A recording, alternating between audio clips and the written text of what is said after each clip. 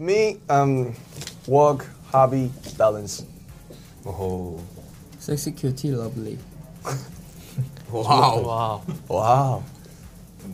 세 단어로 표현해라 너를. eat.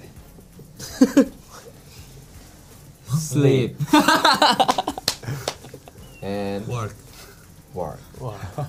Singularity. 오. 여행, travel. Travel. Photo. Photo. World wide. Wow. Wow. so amazing. Passion. Golden. Closet. Yeah.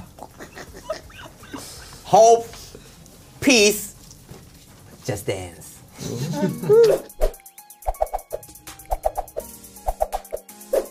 Korean food. 부대찌개. Korean BBQ. 꽃게 된장찌개.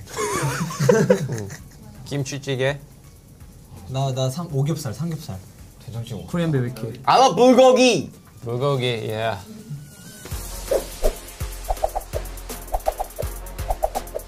너무 많지. 텔레포트. Fly. 나의 초능력? 네. 텔레포트. 할 수 있어요? 몰랐어.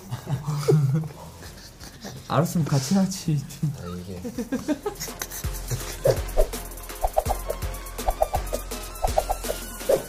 열다섯 살 때 좋아했던 밴드. NSYNC. NSYNC. Oasis.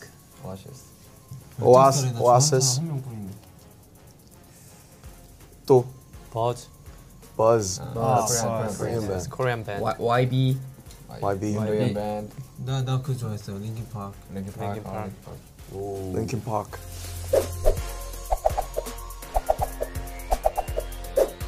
I think Farmer. Yeah. I think tennis player. Tennis player. Taste player, yeah. 나 스튜디오 Bronze 엔지니어 medal. 아니면 작곡가 하고 있었겠네. I think police. Police officer. 아 어려워. 백수? 백수, yeah. No job. 100 water. 아니 나 운동선수가 있을 것 같아. 운동선수 아니면 예술가. 3개월마다 종목을 바꿔. 근데 다 금메달 따. 내일은 유도 선수. 그 다음 날은 복싱. 이러면서. BTS. Yeah. So what play BTS? BTS and ARMY. Yeah. Who means BTS? Man's not hot. Man's never hot. 후광이 뭐 영어로 뭐예요? Banglight. 후광, Aura, 아우라. Backlight. and London. Yo. Yeah.